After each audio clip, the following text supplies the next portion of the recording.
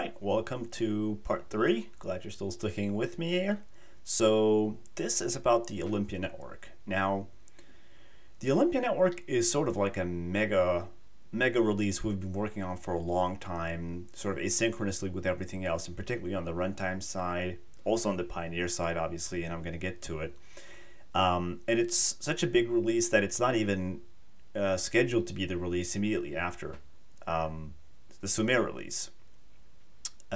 So the reason I'm sort of putting it on the table is because it's probably one of those big milestones which may or may not be the last release even before mainnet. Probably going to have one or two big releases even after that, but it's a very important milestone for where we're trying to go, and it's also something that we were working on for such a long time that I thought it was worth sharing. So what's going on in this release? We are doing two things. One is that we're shipping a new, updated, simplified, benchmarked, and audited runtime, which sees major improvements really across the board and new functionality and features for, I would say, every subsystem. And then it's the introduction of Pioneer 2, version 2. So Pioneer, for those who don't know, is the governance app where you vote and stake and buy memberships and run for the elections and the council and forum and blah, blah, blah. So it's all the stuff that actually has to do with participating in the system. And Pioneer 2 is the sort of user-facing application for doing that through a user interface.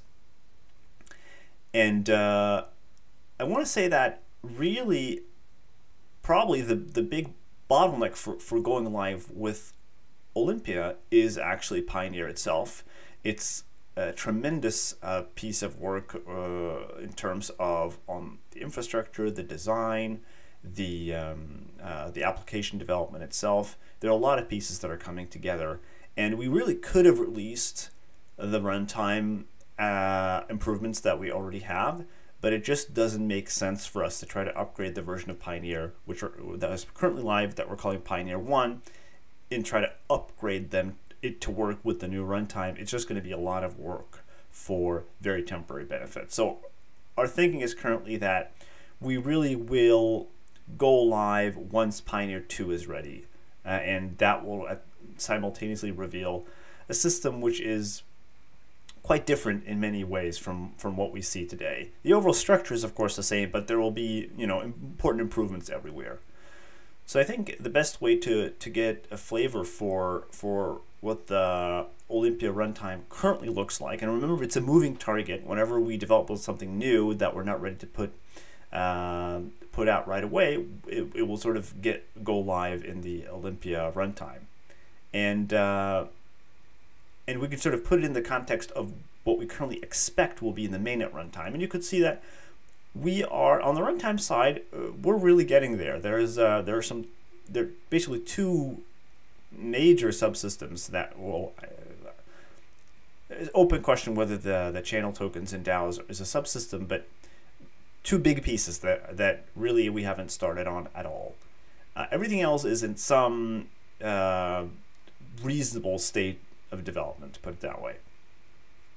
In addition, again, my image is covering that, but we're working with SR Labs, one of the premier auditing firms that work with Polkadot and that whole ecosystem, and they've already audited a substantial part of our Olympia runtime to help us identify problems, and that's gone really well. And we're probably going to do another audit once we're sort of at the finishing line, but we've already done a very meaningful step towards getting production ready, I think. And at the same time, we've also done benchmarking, as I mentioned prior. So what is benchmarking? This is one of the important or necessary steps involved in deriving the fees that will be used in your blockchain. If you're used to Ethereum, you will know that the fees associated with doing anything is sort of computed on the fly because the whole system is dynamic and the set of contracts changes and so on. In Substrate, there's sort of a step involved in the development process where you try to compute basically how expensive it is to do all of the operations that people can do in the system. That's called benchmarking. And that literally boils down to sort of measuring how much time each action or transaction, if you will, takes on certain reference hardware. I'm skipping ahead here. And we've done that for a big part of the system. We've sort of built that in-house skill, and we will be doing that for all the modules that go into Olympia, which means we will have meaningful transaction fees as well. I think at the current runtime, basically every transaction has the same nominal fee, which is sort of a random number. That won't be the case in Olympia. There is an extra step from benchmarking to getting fees, which is more about figuring out how much you're going to charge per unit of computation and per unit of block space, so to speak, in terms of your native token. But that's a smaller exercise. So let me try to just briefly talk about some of the things that have changed. It will be way too much to try to cover all of this, but one of the very, very important things we've changed is that in what's referred to as the referendum module here, which has to do with electing the council, you're now able to use stake that you're using for something else. Let's say you're a validator, or let's say you're staking as a working group lead or in a proposal or something. You're able to take that stake and redeploy it to vote or stand for the council. And this was, I think, a big step in the right direction in terms of making it much cheaper for people to participate in governance. In the current system that's live, you really have to pick whether you want to participate in governance or you want to stake, and then it's really easy to basically do the selfish thing of just thinking about your own private returns on your own TJoy account and stake, rather than thinking about managing the system overall. And if everyone does that, it doesn't work out as well as one would like. So that's a very big change in the tokenomics of the system overall. That stake is basically reusable towards this one specific thing of participating in elections. We are introducing obviously the new content directory that I've talked about in Sumer.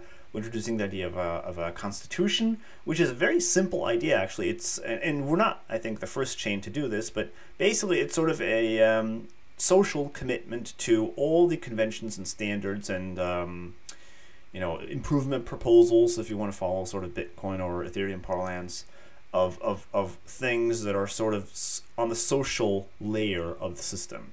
So there are all sorts of metadata standards, for example, about how you encode an application for a working group, for example. That would be in the Constitution, and all sorts of policy things that the chain itself doesn't actually model and capture goes into the Constitution. There's a council blog where the council can sort of speak in one voice to the system. There is we're adding crowd-funded bounties, which is basically a way for community members to fund the creation of all sorts of goods that can be useful for the platform, where they don't depend on the council to contribute. So if you want to improve some software or really anything, you can get people on the system to fund a bounty, basically, where someone is tasked with the responsibility of following up with the bounty and distributing the funds according to what people contribute and so on. And what else should I cover? I think maybe that's sufficient for you to just get a flavor for some of the things that are changing. So that's the Olympia runtime and some of the things that are being changed. Then we have Pioneer itself. So again, Pioneer is the product where you actually engage in governance and participate in the community. So it's extremely important, obviously, given that this is a video platform DAO. And we have really for a very long time been using and trying to maintain and evolve a fork of the Polkadot apps application. And that's has a lot of limitations and problems, not least of which is that you really can only access information that's in the current state of the conveniently in the current state of the chain. And that really limits your ability to do all sorts of searches and queries and look back into history about who has done what at what time and what happened and so on, which is a critical precondition really for people to accumulate reputation and you being able to distinguish, you know, who's a good guy, who's a bad guy or girl for various positions and roles and everything. So Pioneer 2 is really focused on this goal of conveniently lifting out all of the historical information that exists in the system, where you can understand what the history of a person is, and also actually, frankly, sort of aggregating and summarizing a lot of the complicated state that is in the system into a more digestible form. And a lot of what enables that is, on one hand, of course, a product that's been redesigned from scratch by a team of excellent designers, but also this infrastructure piece called Hydra, which I'm going to talk about in the next update, which allows you to sort of look through all of the transactions and all the events and all the state in one simple query, and allows you to do really cool things like, for example, search for anywhere you're mentioned in the forum, for example, or in a proposal, or you could look at all the times someone was fired, for example, in one easy click. So there are all sorts of ways of lifting out all the information, which currently is sort of either not possible to get out, or your application has to like go and talk to an archival node for, you know, 5 minutes or something before it could fetch and filter and query and search for whatever you're looking for. So Pioneer 2 is really a big piece of making it practically possible for the DAO to actually work. So that's it. The changed runtime, Pioneer 2, that's what's coming up in Olympia. Thank you very much. See you soon for Hydra.